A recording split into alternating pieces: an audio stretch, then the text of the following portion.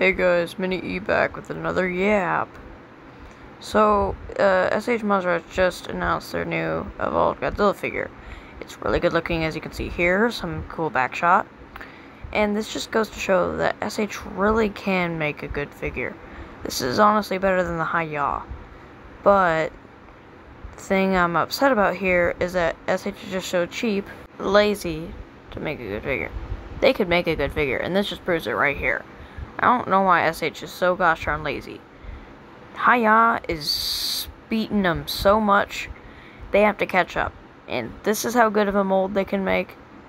They can make plenty of other good ones. I don't understand why SH is so cheap and lazy. SH is more over quantity over quality, and hiya is more over quality over quantity.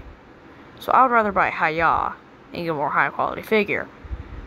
But SH is starting to pick back up at this one. If they keep making original good molds for each figure like this, I'll start buying SH again.